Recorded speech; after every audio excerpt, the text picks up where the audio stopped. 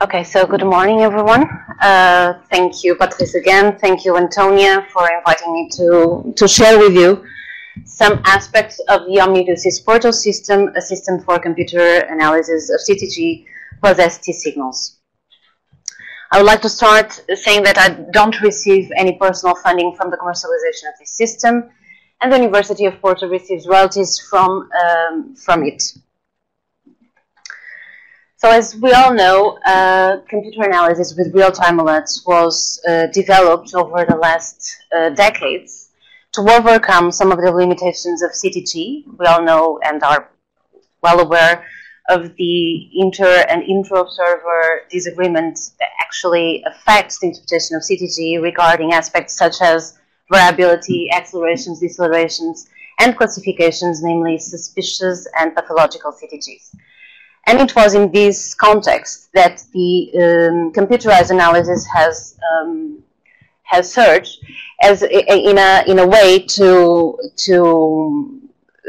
translate this analysis in a reproducible and quantifiable way.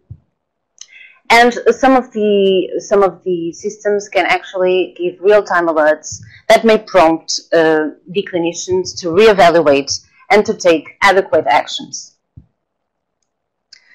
There are many computerized analyses inside of central monitoring stations that are nowadays commercially available, such as IntelliSpace, Perinatal, TriumCTG, Pericom, and Cardian, and as well as our system that was developed in this medical school together with the Institute of Biomedical Engineering of the University of Porto in the last 3 decades. We can see here depicted in the left side the Porto system as it was in the 90s. And here in this picture we can see Prof. Bernardes, still with hair, dark hair at that time. That was one of the minds behind this project at that time. Followed Professor Diogo some years after the 90s.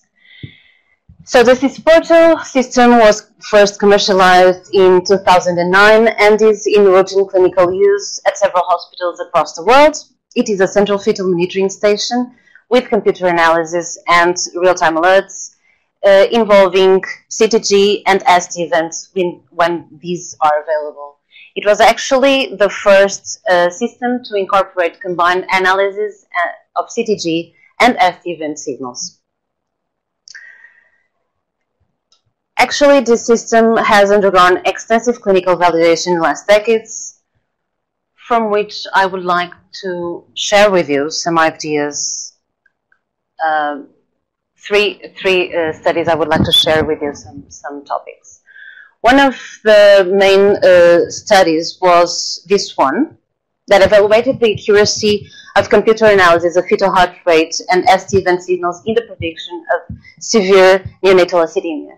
It was a prospective study that included 148 stand tracings, single-to pregnancies with more than 36 weeks cephalic presentation were included, and a very short period between the end of the tracing and the delivery was necessary to be part of this study.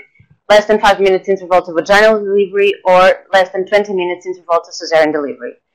Major fetal malformations and complications that could cause fetal hypoxia between tracing and delivery were excluded, such as shoulder dystocia or anesthetic complications during or per cesarean section. The most severe alerts of the system in the last hour of the tracing were compared with the occurrence of umbilical artery acidemia, umbilical artery pH less than 7.05, and actually a very high sensitivity, but well, the maximum sensitivity was obtained in these cases, and a very high specificity of 0.994. Actually, the confidence interval to sensitivity was quite wide because it was only included 7 cases of fetal acidemia. The FM alert, I'm sure many of you have heard of it, was a multi-center randomized controlled trial that was conducted in the UK, which was published in the Green Journal in 2017. The aim was to evaluate whether computer analysis of CTGs reduced the rate of newborn metabolic acidosis when compared to visual analysis. Secondary aims were to evaluate the effect of this technology on other measures of perinatal outcome and intervention rates. It was conducted over 5 centers in the UK. Eligibility criteria, so gestation more than 36 completed weeks. Patients should have inactive labor, but not inactive second stage, and they were included after a decision was made to perform continuous CTG monitoring, such as, for instance, after the start of epidural. Randomization was performed on a one-to-one relation, either to the experimental arm, computer analysis with alerts, or the control arm, continuous monitoring, as previously performed with visual analysis, using a computer-generated randomization sequence attributed to the program, by the program. So in the intervention arm, ultimate management decisions remain the responsibility of healthcare professionals. However, non-directive guidelines were provided, and CTG plus ST analysis and or FPS were allowed in both arms of the trial. Data analysis followed an intention to treat principle. When no artery and vein data were available, the case could still be classified as metabolic acidosis if acid base in the first hour of life showed a lactate more than 10. So this is the trial profile. Patients assessed for eligibility were 32,306. 7,730 patients were enrolled and randomized. 3,961 were allocated to computer analysis of CTG signals with alerts, and 3,769 allocated to standard CTG monitoring visual analysis. The intention to treat analysis included all allocated patients, according to the predefined analysis.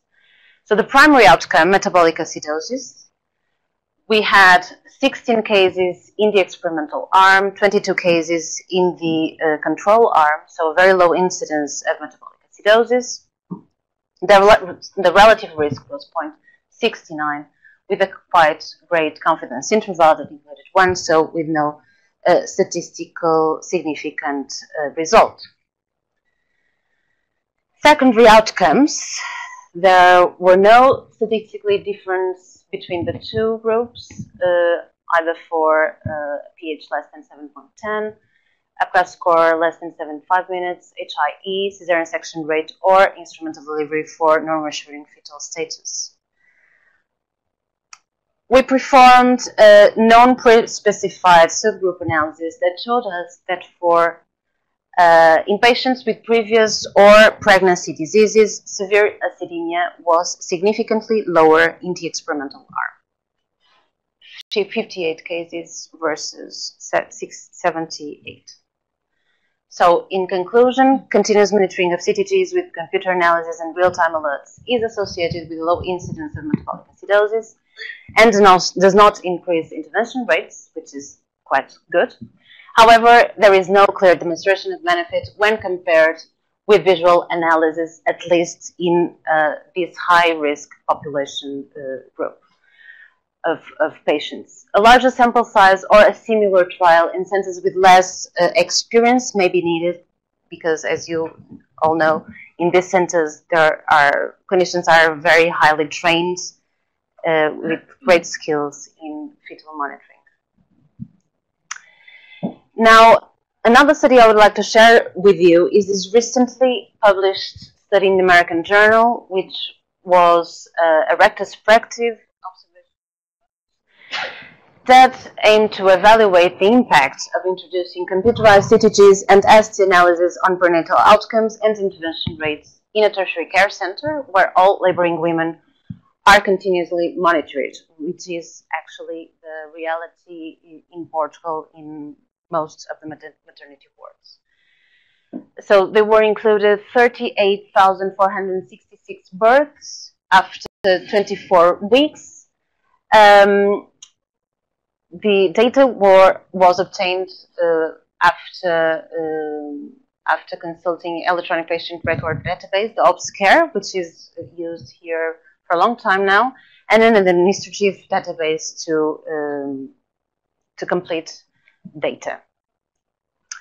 Perinatal outcomes and intervention rates that were analyzed: hypoxic ischemic encephalopathy, that included changes in muscle tone, feeding, state of conscience, or seizures in the first 48 hours of life, associated with hypoxia acidemia documented in umbilical or newborn blood in the first hour of life, overall cesarean section rate, and urgent cesarean section rate, excluding the electives.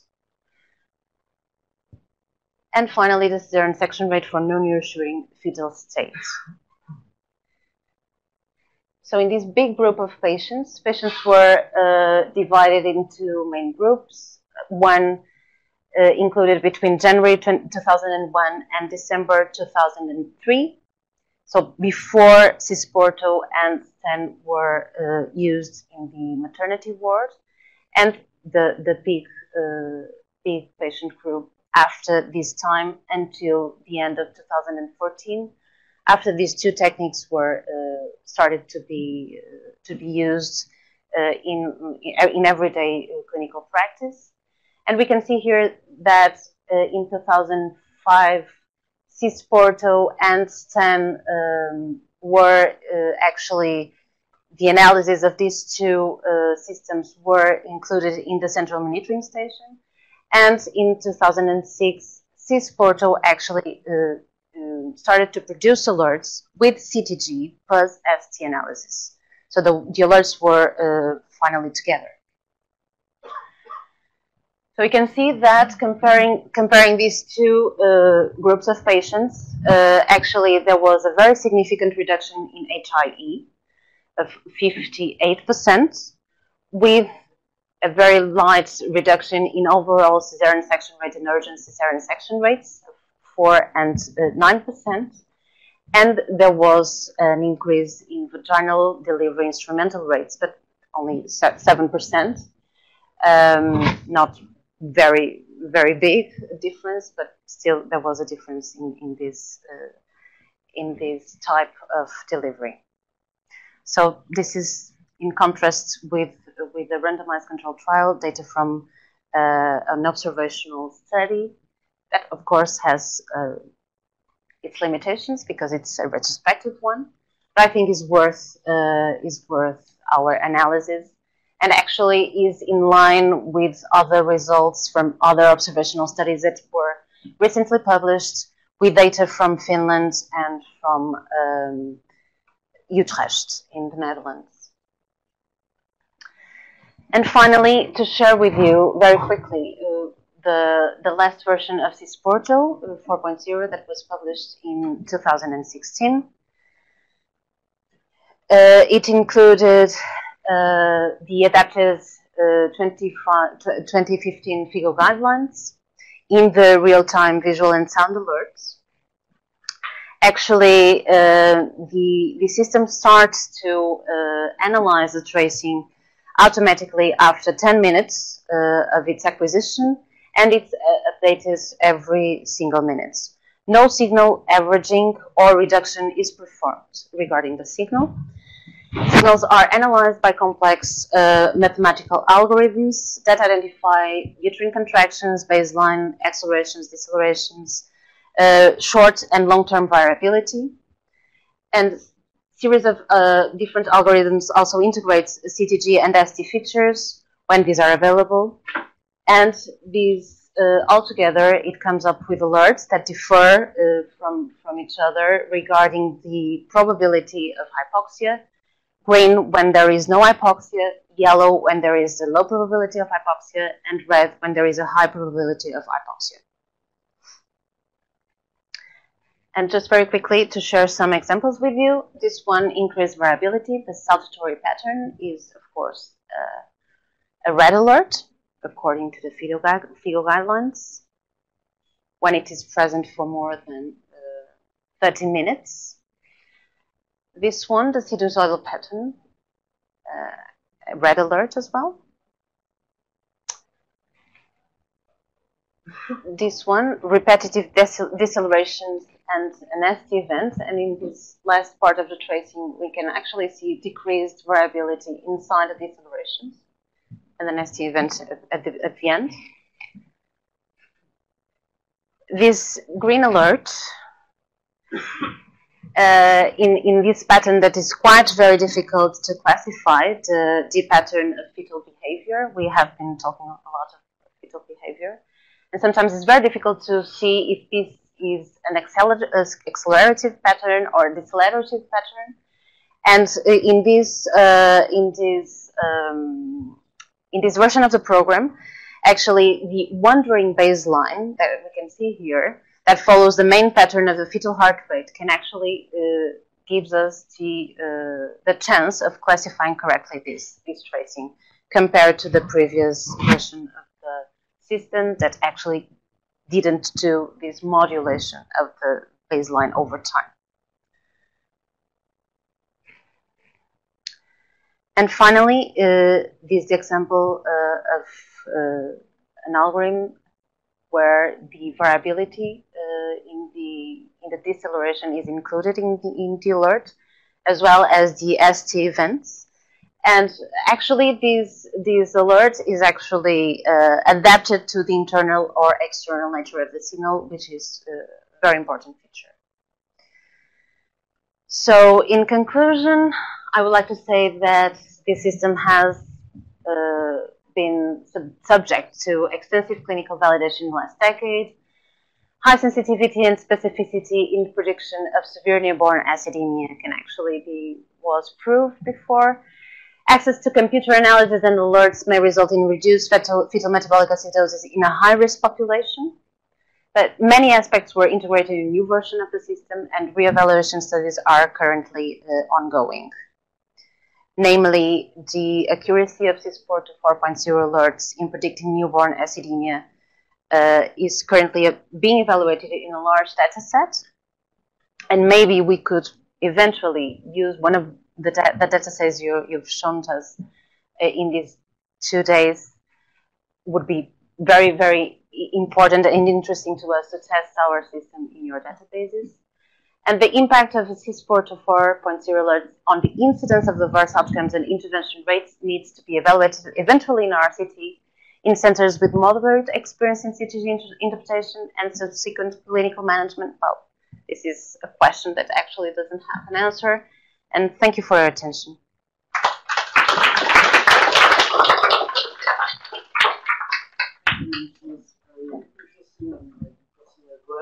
Questions?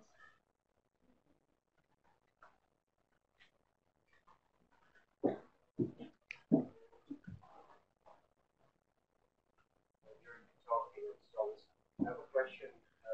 What the issues to take your system to the centers that are less trained? And on the question, why was not that first step to begin with? This is really meant in an open question. I don't know. It sounds always in hindsight. Yeah. Well, Martin, thank you for your question. Well, actually, the system is currently being used in centers with less experience, but actually, in those centers, sometimes it's very difficult to obtain the information we need because it's not registered in a daily practice. But if they had the chance to register all the information we need, maybe at that time we would be able to answer to that question, of course. Yeah. And as an observational or as an RCT? Name a few centers?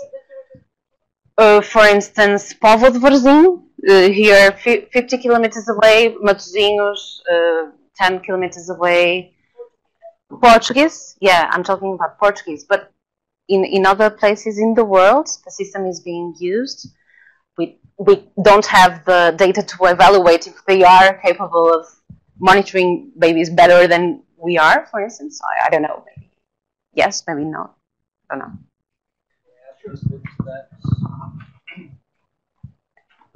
Just to give a more detailed example, we were thinking, I went over to Brazil so as to have a randomized controlled trial, testing it against intermittent auscultation in a center, in the big center in Belo Horizonte, which is Minas Gerais, a huge place.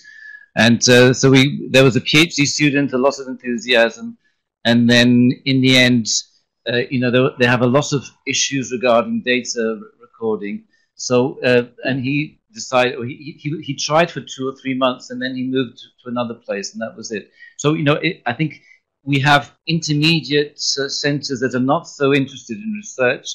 So that's, I think, where we could have some benefit of the system. It would be easier to show the benefit. But for the randomized controlled trials, it's usually the people who are very much into research, have very good data bases. And for them, because it's already the quality of care is high, so it's really difficult to show a difference.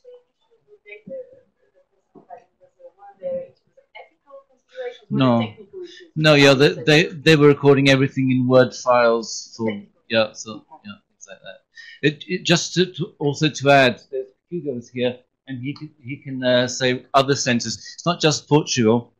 The system is all over the world, and it's Singapore. There are a few centers there. Malaysia, in Spain, France. Yeah. I do have a slide. I can show you. In another presentation, I can show you. But Hugo's the if you give me 2 minutes, I can show you. It's just interesting, right? Yeah, I can show you. I can show you in a second. I know for sure, for example, in Ines hospital in Barcelona, they had a patient who is very well detected in by tonight. So in one case, still they bring it up. But for example, it's possible for research to start there, like translator.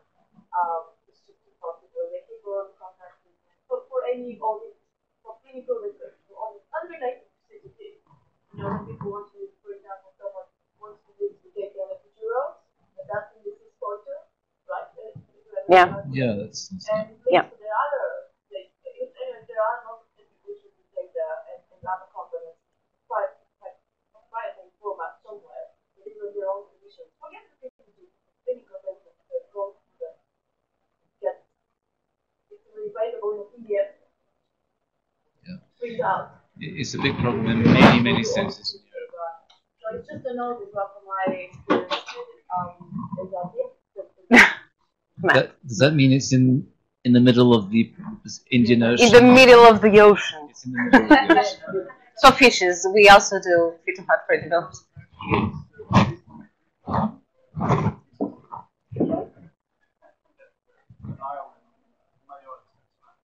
Oh yes, Mayotte Island. Yeah. True. Yeah. Okay, yes, please. Thank you for wonderful talk. Yes, my question is how to sort react and management questions. It is important for us to take into account for prematurity and intrauterine infection informations and FGR. So in such cases, how do you react and how do you manage it? And so they are based in such a background of patient. Prof, can you repeat the question? Yeah. So we have to speak louder. So when the patient is a background is so more important is infection, intrauterine infection, and the FGR and the prematurity. I think we should react differently from the normal background. Of course. So in big data, how the doctors or the midwives react but differently from the how many percentage of the infection, how many percentage of the Yes. FGR, how many percentage of prematurity. Could you explain a Yes, little bit more? thank you, Tamaki. Actually, this system doesn't integrate that kind of big data into the alerts. It's up to the clinicians. Of course, clinicians must interpret the alerts according to clinical backgrounds. Of course, but it's not guideline or the management manuals to support doctors is react to such things. The manual for the system doesn't include it alerts that it should be, the clinical judgment should include clinical background, but the alerts are not related with that. So they have to put it in a clinical background and then react accordingly. So of course, it's up. The system itself doesn't reduce adverse outcomes. Of course, it depends on clinicians. But it would be great to have that data, probably in the future, integrated in a system. But that is not the aim of Sisporto system. Sisporto system only evaluates CTG patterns and ST events. Yeah, exactly.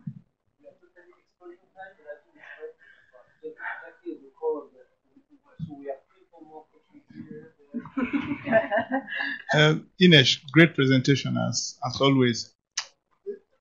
I think you might be slightly unfair to this portal in how very cautious you are in terms of the conclusions you drew from the study.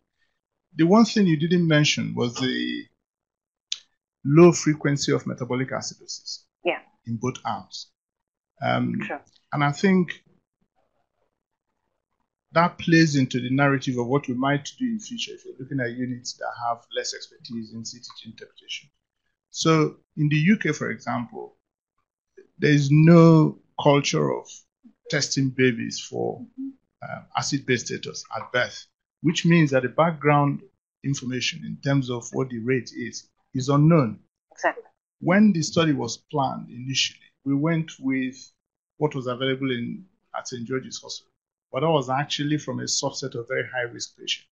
And that's what the power of the study was based on. Okay. Now, obviously, it may have clearly contaminated and undermined, the results. And I was glad to see that if you were to look at the subset that is high risk, it did have an impact. So in going forward, it will be very useful to sort of ensure that that aspect of it is tackled. But you still have the same problem because other than the United States or maybe a few other countries in the world, I don't know anywhere where there's a culture of baseline acidosis of newborn. Good luck with it anyway. Thank you, Austin, for your comments. Thank you so much. It means a lot for me. But actually, according to the culture here in Portugal, we don't have that culture either. But when I was a student, a 6-year medical student, I went to Belgium, and my task was to measure pH in all babies that were born in the maternity hospital. So in that particular environment, all babies born in the maternity hospital were tested for metabolic acidosis. So maybe we could eventually. I'm not sure if they use. I don't think they use Sisporto, but would be interesting to know. Yes. Yeah, every single baby that is born is tested for every. Low risk, high risk, every babies. Yeah, doesn't matter. In all cases, but it doesn't do very well in terms of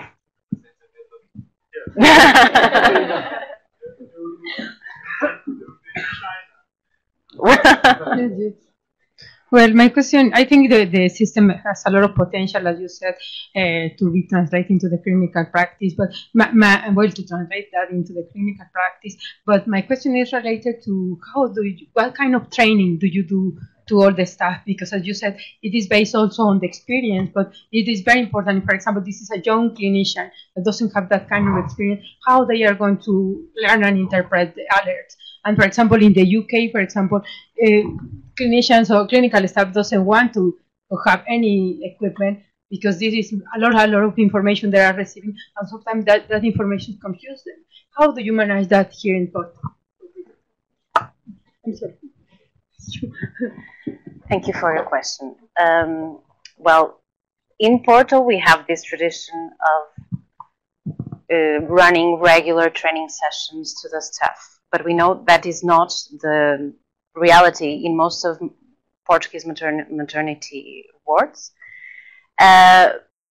It would be ideally that would be there would be a national guidance to run training sessions for all the maternity hospitals.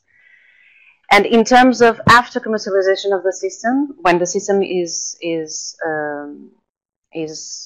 installed in a new maternity hospital, normally there is technical support for a long time, and sometimes one of us goes there and gives training sessions to the staff.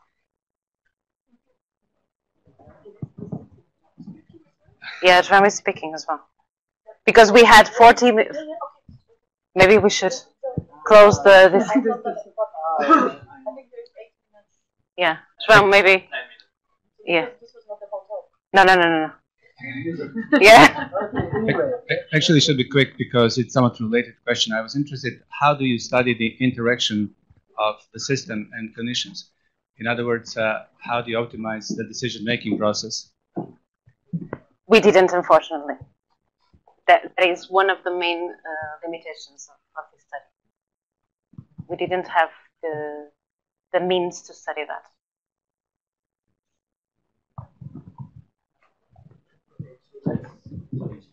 Sure.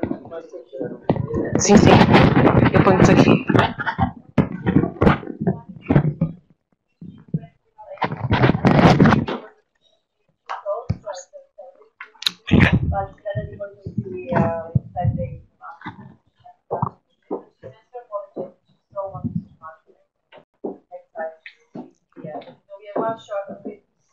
Não há. É por aqui, não é? Ok. Tá bom. Sim, já está. So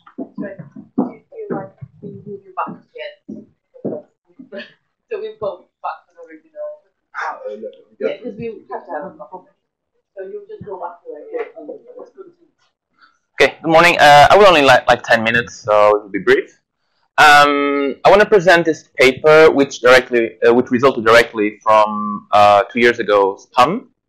So, starting with this, I would like to thank SPAM organizers for the workshop back in Oxford, and again, I want to thank Antonia again because she actually ended up being one of the peer reviewers, which gave us a lot of useful feedback, which improved the quality of the paper. So it started with the challenge. 2 years ago, there was a challenge for those who weren't there. Each group was given 300 fetal heart rate tracings, which we needed to classify blinded, so we didn't know which one were systemic or not. So we classified them, sent the results, and then we got a score back.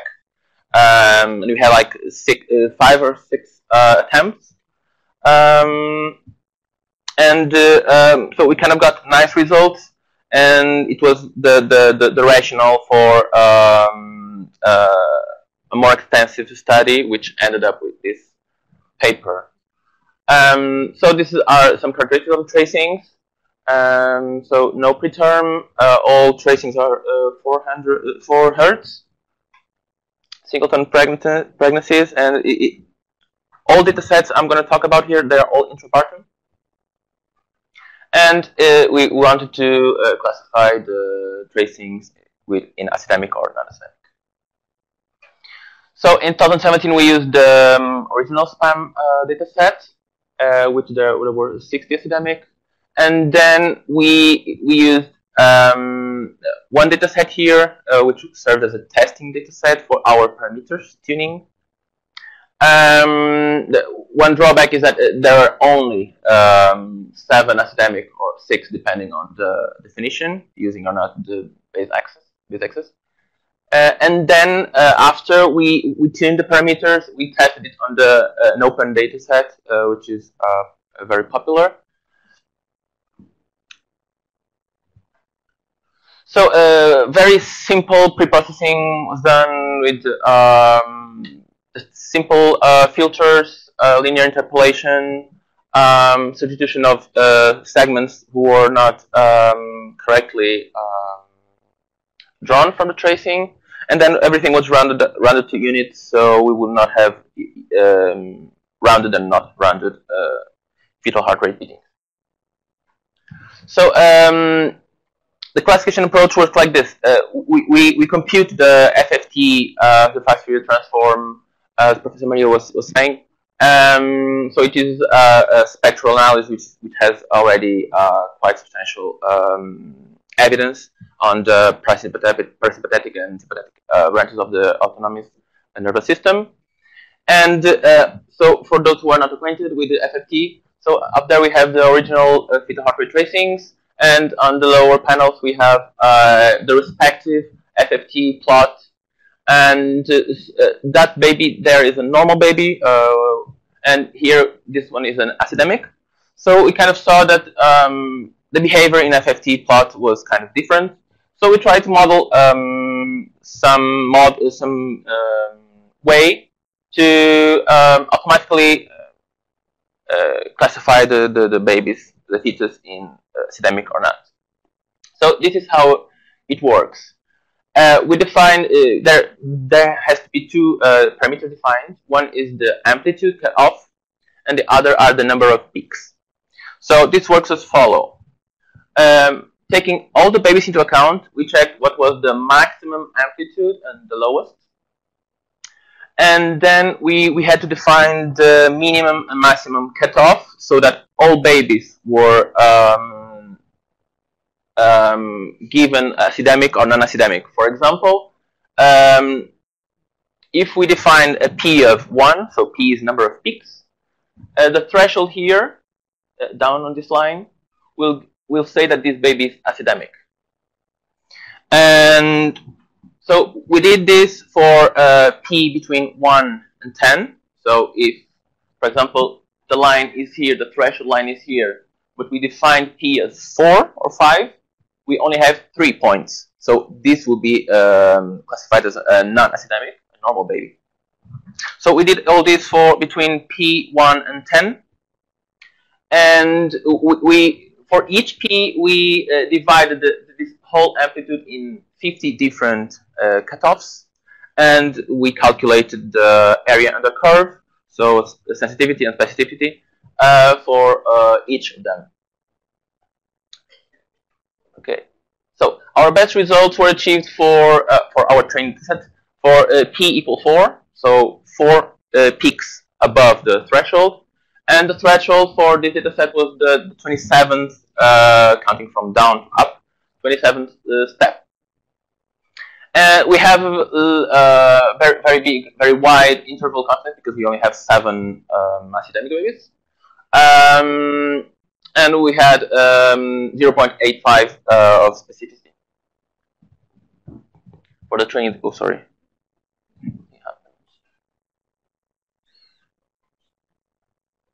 Okay, yeah. So then we tested this on the open, these parameters we tested on the open dataset available online. And we achieved a sensitivity of 0.6 and specificity of 0.8. So let me stop and say this is a very simple method.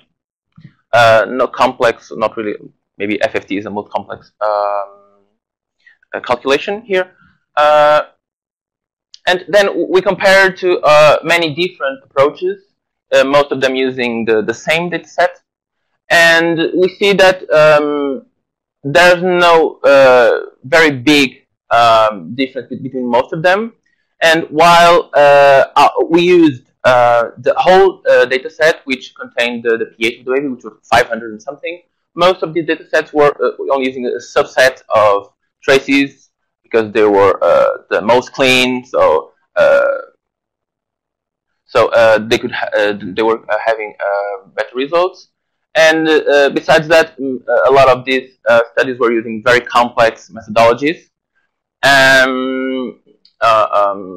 contrary to us. So again, I want to underline that I'm not in favor of a single approach to classify the babies. I think that a multivariate model will be the way to go, as some speakers have said here. We do think that this can be one small step that can aid for this bigger model that we need to approach for sure. Thank you.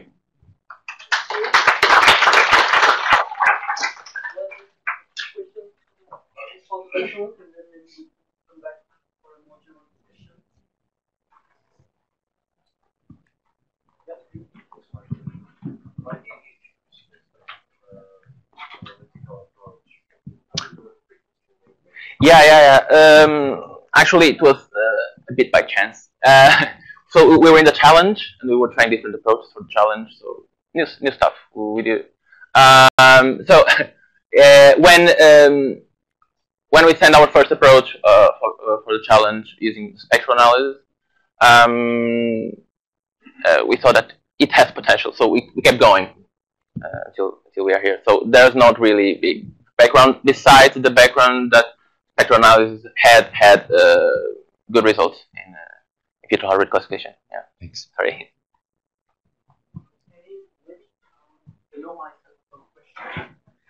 But it's more for the first part of the talk. Sorry. Oh, sorry.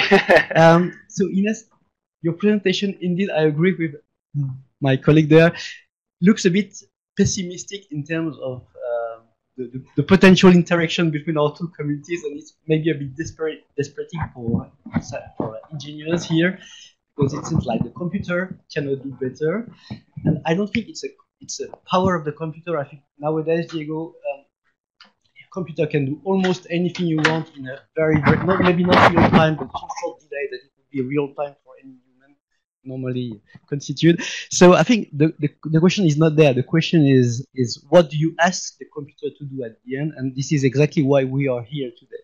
So I would, and it's a very naive question, but don't see any bad intention here. What's your conclusion about, what's your interpretation of the fact that the computer didn't beat the trained humans? Like, because as I said, the computer is powerful. It's not a computational time issue. It's not the power of the computation. And I do believe that if you try to count something, a computer will do it better than a human. So why is it, according to you or anyone in the room, that this shows no substantial benefits or nothing that can be actually quantified? To answer, and probably there is no one answer to this question. I think. Yeah, do you want to start?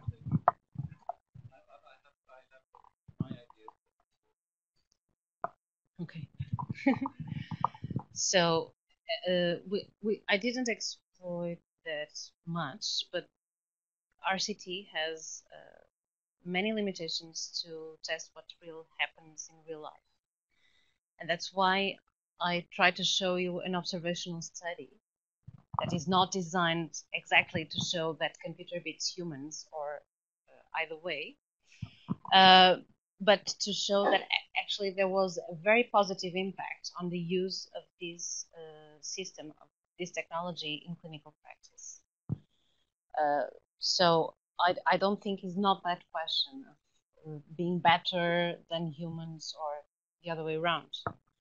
So I think it's very helpful to have computer analysis, and as Diogo actually said a few minutes ago, we are not able visually to analyze, for instance, variability, and for that we only have computers to do so. So I think we will not stop using the system, as we are not stop using CTG analysis during intrapartum surveillance, just because we didn't show until now that CTG doesn't make a difference compared to intermittent auscultation in terms of perinatal outcomes, which actually hasn't been the situation here. I don't know if you want. I think it has to do with the paradigm that you need a randomized controlled trial to show benefits. And I think if you know, maybe Ines put it in a modest way, but I think the American Journal paper published this year or last year, the study evaluating in this hospital, well, the one just next to where we are, that's showing that hypoxic ischemic encephalopathy had almost disappeared over the course of 10 years, the rates. I think that's probably what it's what we want as clinicians. We want for that to go. And there are several other studies from other hospitals in Europe that have shown that metabolic acidosis has almost disappeared just by being more careful the way you do CTG interpretation using adjunctive technologies. So whatever the reason is, I think the message has to be positive, because since the beginning of this century, things have changed. Whether it's the computer itself, whether it's a scan, whether it's the way the way we've been paying more attention to how we monitor, we don't really know what it is, and that's why the randomized controlled trial, which should be the way to show that, has some limitations. First of all, because most of the randomization was done during the hours of the day, and some of the things that go wrong are mostly at night. And because when a randomized controlled trial is ongoing, people are paying much more attention to what is happening. They don't want an adverse outcome in something that's being monitored in the Hawthorne effect. So, as Austin was saying, we were expecting 2% or 1.5% metabolic acidosis rates, and we got 0.4. So it's really difficult. There was a trend towards better results for the computer, but we needed many more cases to show if that trend was really significant or not. So I think the message overall should be positive, although I think we still need to improve on some of the algorithms. Anyone want to contribute to this? Yeah. Yeah. Yeah. Yeah. Sure. Yeah.